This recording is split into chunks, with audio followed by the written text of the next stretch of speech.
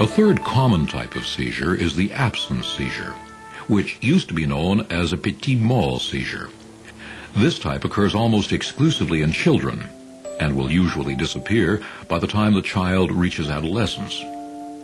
An absence seizure is characterized by 5 to 15-second lapses in consciousness, during which the child may blink rapidly, roll the eyes, or smack the lips.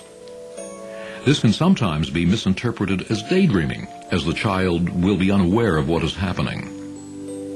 Some children can experience hundreds of these small seizures in a single day, which can interfere with learning.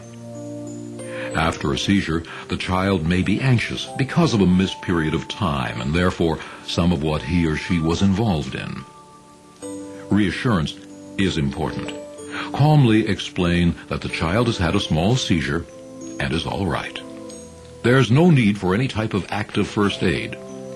The child's parents should be made aware of the timing and the number of seizures so that they can report this to the child's physician.